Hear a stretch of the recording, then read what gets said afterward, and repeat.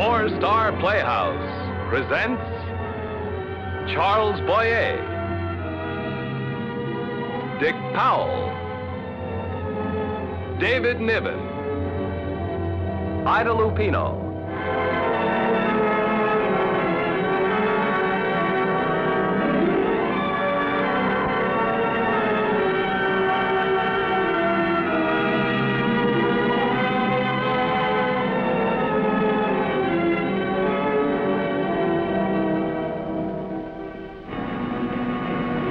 This is the night of nights in this jeweled and fabled city of the sun. It's the night of the Academy Awards. For Grace Markham, it was a triumph that bordered on fantasy. For 20 years, she had lived for a moment like this, struggled for it, dreamed of it.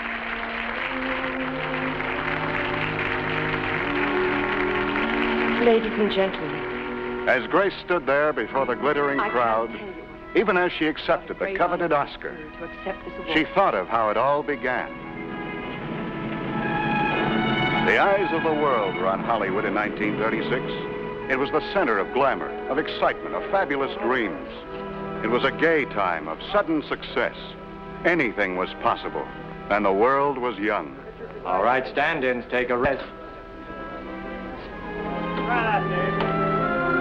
right, honey, vamoose. Make way for the star.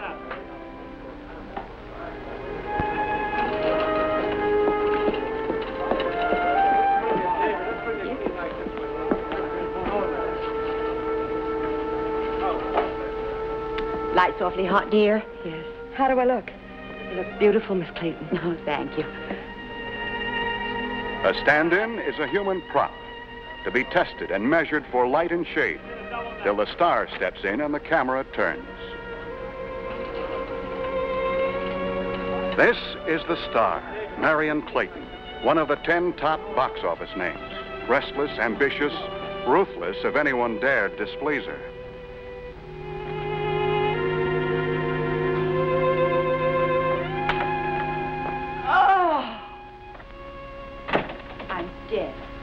Absolutely dead. Oh, you must be, Miss Clayton. Can I fix you a cup of coffee? No. Oh, and the worst part about it is I've got to start another one almost the minute this is finished. How wonderful. Oh, of course, I know it's going to mean a lot of hard work for you, but is it going to be a good story? Mm-hmm. The studio bought that novel, you know, The Rage of a Woman. I'll have 3 leading men, 22 changes of wardrobe, and a chance to do some real acting. I read the book. Did you? Well, no, as a matter of fact, I didn't, but the screenplay will be ready in a few days. I'll read that. You're so lucky, Miss Clayton. Of course, you deserve everything you've got, and you've worked so hard for it. I guess you're the envy of everyone. Beautiful, movie star, young. Well, we're the same age, aren't we, Grace? I guess so, but... Well, I'm just, you know. Oh, of course, I'm not complaining. Really, I'm not. You are complaining, and I don't blame you. Look, I like things the way they are. I wouldn't change it. I love being a stand-in, and I wouldn't change that for anything. Really, I wouldn't. I'm changing it. I'm getting you a screen test for a contract.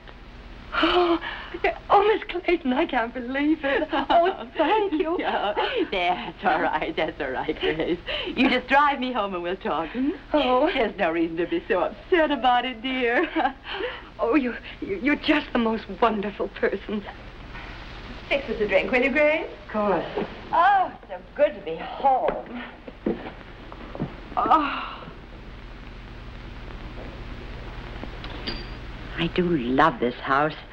I think that little man from Pasadena did a wonderful decorating job, don't you? Oh, yes, Miss Clayton. I think it's absolutely beautiful. Oh, Grace, now really, that rug is new. I'm sorry. I'll clean it up. Oh, forget it, dear, forget it. We must only be happy today. Forget it. I have another surprise for you, Grace. What? I'm going to make the screen test with you. Oh. Oh, no. Oh, I can't believe this. Of course, they wanted the studio test director to do it, but I insisted. Oh, Miss Clayton. Oh, stop being so formal, dear. It's time you call me Marion. Marion. Oh, it's going to be such a thrill acting with you. Well, dear, it isn't really an acting test. You see, they want to see how you photograph and all that, so, well, it's like an informal interview on film. Oh, I see. Oh, I just don't know how I'll ever repay you. Well, Donnie, you can't fix me that drink. Of course.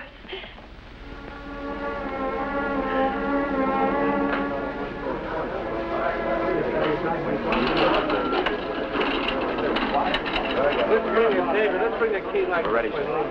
All right, Marion, we're ready to go. All right, quiet. Roll 'em. Action. Hello, Grace, dear. Hello. Would you care to tell us a little about yourself, Grace? Well, I was born in a small town in Illinois. I've always been interested in acting. Well, go on, Grace. Well, when I was working back in Chicago, I belonged to a little theater group.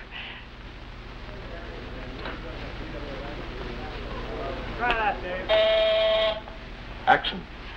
Hello, Grace, dear. Hello. Won't you tell us a little about yourself, Grace? Well, I was born in a small town in Illinois, and I've always been interested in acting. Why are we looking at this? Go on. Just doing Marion a favor. She wanted her stand-in to have a test, so we made a test. I belong to a little theater group. Well, what parts did you play, Grace? Oh, well, I played all sorts of Back in the parts. light, please. On the marks. Keep your head up. Look right into the lens. I'm sorry. What parts, dear? Oh, I played all sorts of parts. Comedy, Shakespeare. Hello? Oh, and I Who? played Nora in a doll's house. Oh, put him on. Don't look at me, dear. Look at the camera. Yes, Sam, you got my message, huh? Now, turn. Turn that thing down a bit, will you? You're right. Right. That's right. Well, is he going to do the part? How much he going to want? Okay, Sam, if you can start by the 10th. I suppose we'll have to pay his transportation from New York. All right, all right. Yeah, have him in my office by Friday morning. I'll airmail a script to him. Right. Come on. Take it down to the office and mail a script to him.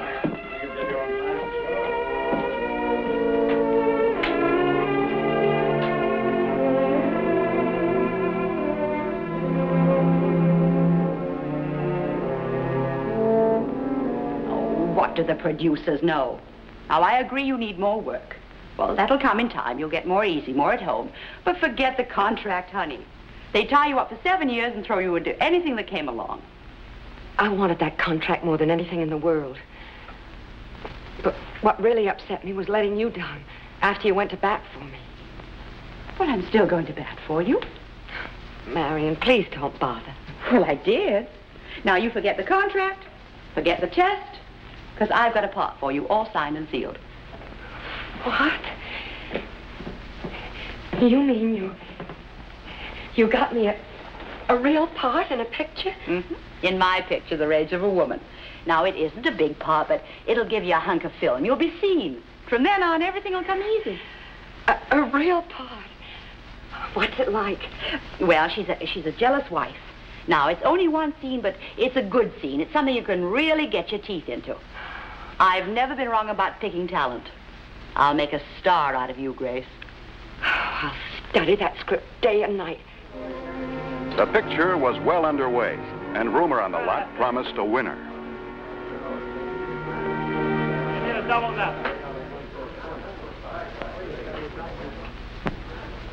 The moment Grace had waited for was here. Roll 'em. Scene 38, take 1. Action. Just who do you think you are walking in here like this? I'm a wife looking for a husband, and I didn't have to look very far. Cut it. Okay, folks, once again. Scene 38, take 14. Action. Just who do you think you are walking in here like this? I'm a wife looking for a husband, and I didn't have to look very far. Cut it. Miss Markham, next time try to get more bite. Yes. All right, roll 'em. Scene 38, take 15. Action. Just who do you think you are walking in here like this? I'm a wife looking for a husband, and I didn't have to look very far. Why must we have a scene? I thought we'd come to an understanding. Will you please get her out of here? I have no intention of leaving. Just what is it you want? I want him. You can't have him. I've got him. He's my husband, and I've got him legally. Cut it.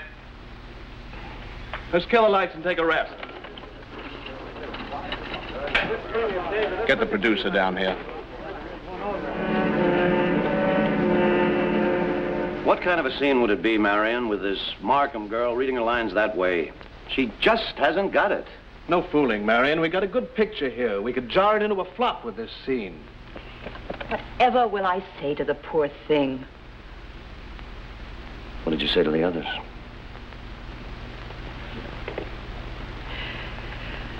Well, I suppose I can get her a new dress or buy her a nice present or something. Okay, a nice present. Give her some money. Give her some clothes. But don't give her a part. This isn't amateur night.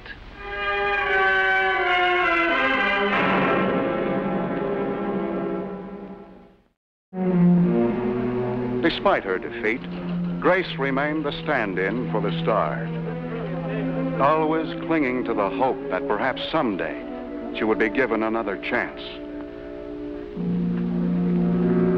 Marion was as dazzling as ever and still playing the great lady. She had given Grace money, clothes, and a steady income as her paid companion. Grace stayed because she had no place to go. And with Marion, there was security of a kind. But with these gifts, Marion gave something else to Grace. She gave her hate. Hate for every success that Marion achieved. Hate for every kindness. And this was what kept Grace going. Hate.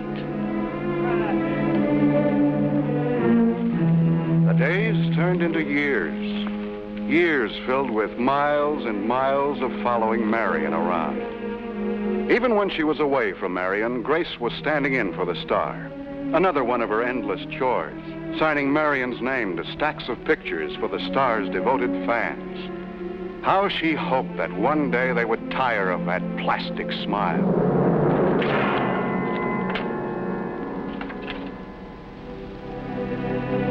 And one day they did. The fans stopped writing for the photographs, and Marion was out of a job. When she looked around to see what was left from those fabulous years, there was nothing. Will you look at these bills? Just look at them. I practically supported these stores for years, and now they threaten me. Well, try not to think about it right now, Marion. Well, Grace, it mustn't get out that I'm broke. It'll pull my price down. You know how it is.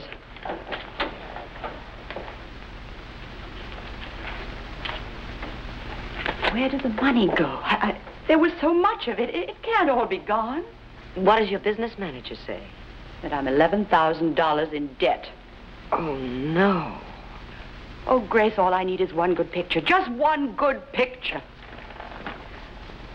Look, dear, why don't I fix you a drink? It'll relax you. Oh, yes. Yes, I'd like that.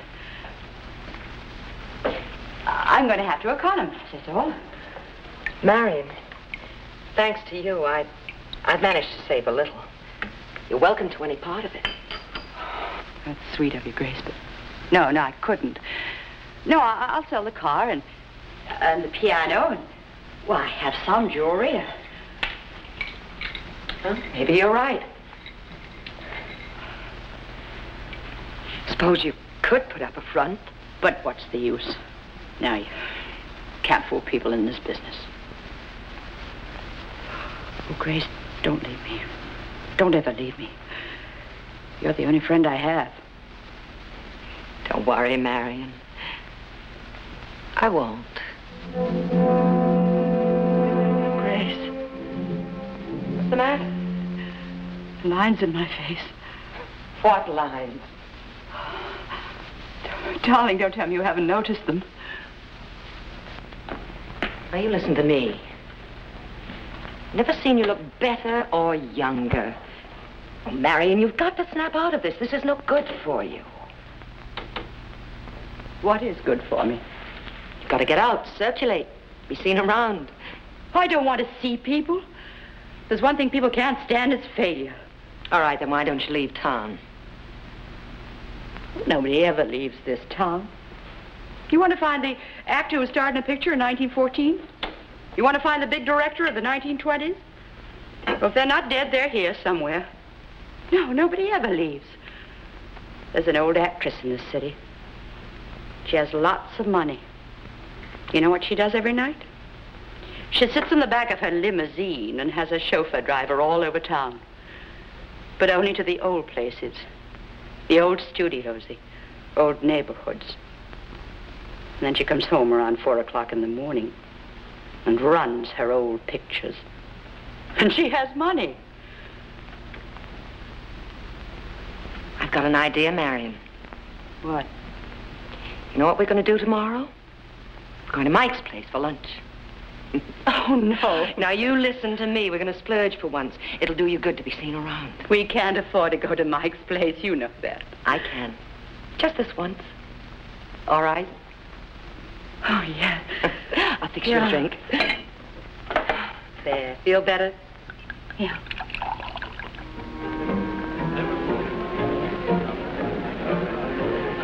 Hello, darling. Oh, it was a wonderful idea of yours, Grace. It is good to get out and see people. If only someone would drop by and say hello. Oh, well, everybody's so busy. I think I'll call my agent. You called him and told him you'd be here. Maybe forgot. Marion! Marion Clayton, how are you, honey? I'm sorry. I'm afraid I can't place you out. Sam Rawlings, you remember me? Oh, yes. Well, this is my friend, Grace Markham. Oh, sure. How do you do, Mr. Rawlings? Oh? Say, where you been keeping yourself, Marion? Oh, well, Grace and I took a long trip. You see, I've been working Say, how terribly long's it hard. been since you made a picture? Well, let's see. How long has it been? Almost a year. Yeah. Well, you still got a pretty good name, Marion. It's not like it used to be, but there must be a lot of people out there who'd like to see you. Say, I'm going to start a picture, 9-day schedule. You can have the lead in it if we can talk a deal. Of course, I'd have to read the script first, you know. Read the script. Marion, you can read it while you act it. We're going to write it while we shoot it. Can't pay you much money, but we can fix that up with a little percentage. Is it a deal?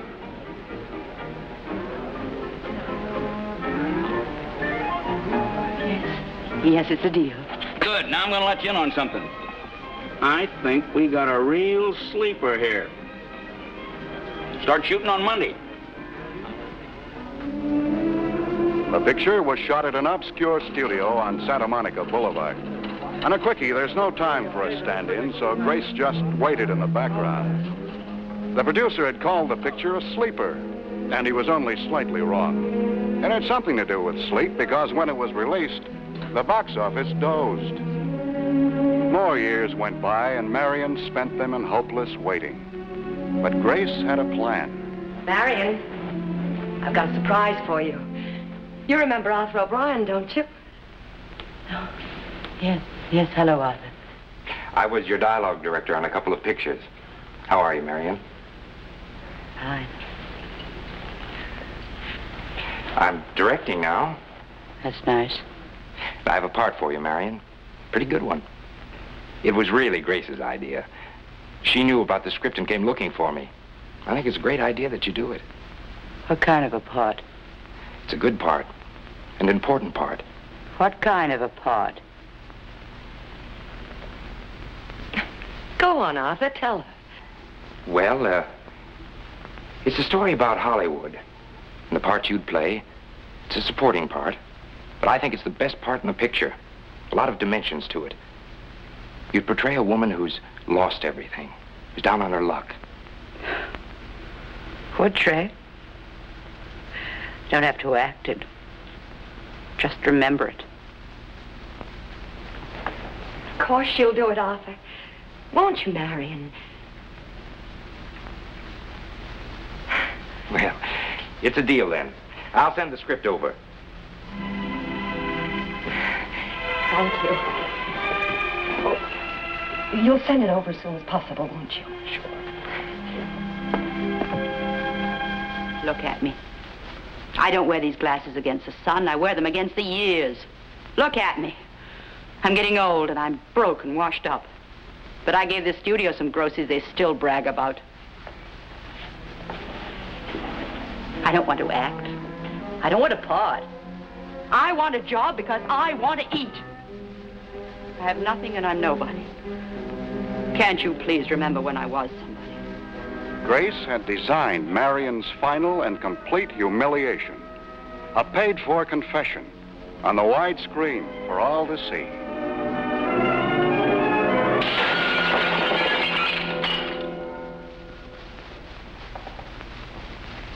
I gave this business everything. Now I'm paid to photograph my mistakes, my weaknesses. Well, that part was me, all right. It was everything I did. How could the writers guess such things? They didn't guess, Marion. I helped them. Now, what do you mean you helped them? Well, I wanted to help you.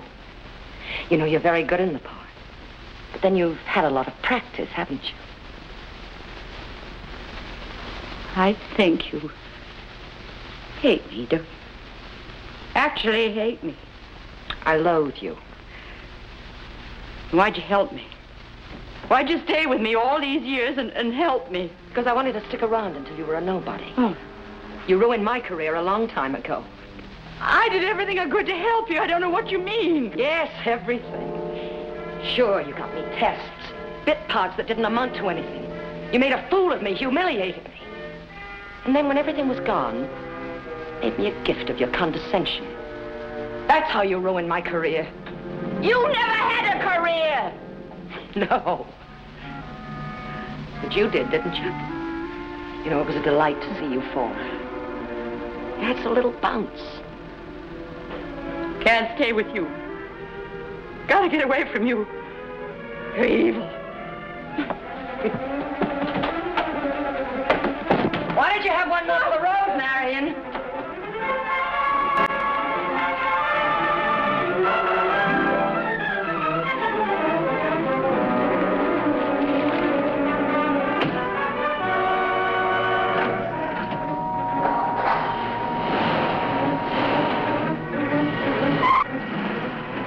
Marion disappeared into the night and somewhere down the stretch of road ran out of life. When her car crashed, she was killed instantly. She left nothing behind her except an Academy Award-winning performance for Best Supporting Actress. She was the dearest friend I ever had. And I'm sure her passing is as great a loss to you as it has been to me. She was a magnificent artist, and her memory will live with us forever.